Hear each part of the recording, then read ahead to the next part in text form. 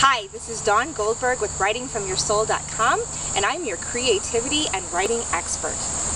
I'm here to talk to you today about planning. I know, planning, schmanning, we hate the idea, we don't want to spend the time, it's scary, all of these things that we add up to that whole word planning.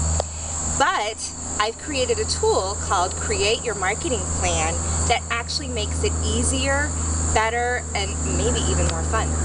And so what we do with this is it's our planning tool, and it actually comes in a document, but for the purposes of this video, I've tried to blow things up. So let me give you an example of how we use this.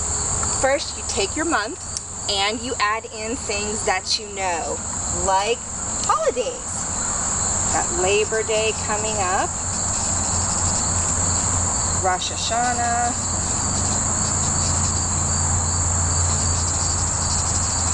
Yom Kippur, holidays and things that we know. And then there might be other things, like maybe you publish an e-zine every month or every week. I publish right now the last Friday of the month. So I know that that's when my article is coming out. Maybe you have other things that you have, a teleclass series, some program, something that you're doing. When you know that when that is, you want to write that down too. For example, I'm doing Create Your Marketing Plan workshop on the 13th. So that is when I know I'm doing that. I have a Just Write workshop once a month. I'm doing it on this date. So to recap, we start with what we know. We fill that in, and then when there are extra things we want to do, like a product or a program promotion, then we work within what we have.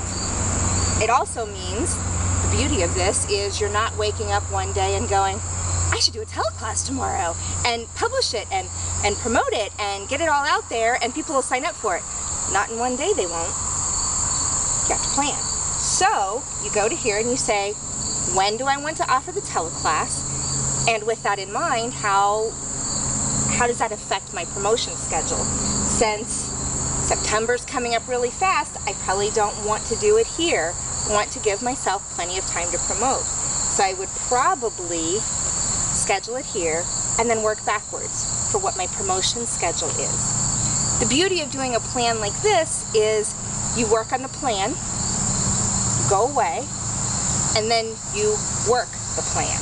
So when you already have this planned and in place, then it's just a step-by-step, oh, I said I was going to do a promo email here. So then when it comes down to it, you know you've got to do a promo email there, maybe one on the 7th, maybe another one on the 11th. And when you plan all that, then you've got, in essence, a to-do list. And just because you've done this doesn't mean it's in stone. Here is an example, and you won't be able to see it really clearly, but you'll be able to see it a little bit, is I did my plan and then I made changes.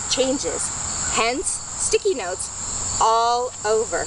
But that's the beauty of a plan. It's living, it's breathing, you work it, you use it. Point is, you use it. So I hope this is helpful, and I hope tomorrow you'll join me when we take this and go even further into the planning process. So again, thank you for being here. I'm Dawn Goldberg with WritingFromYourSoul.com.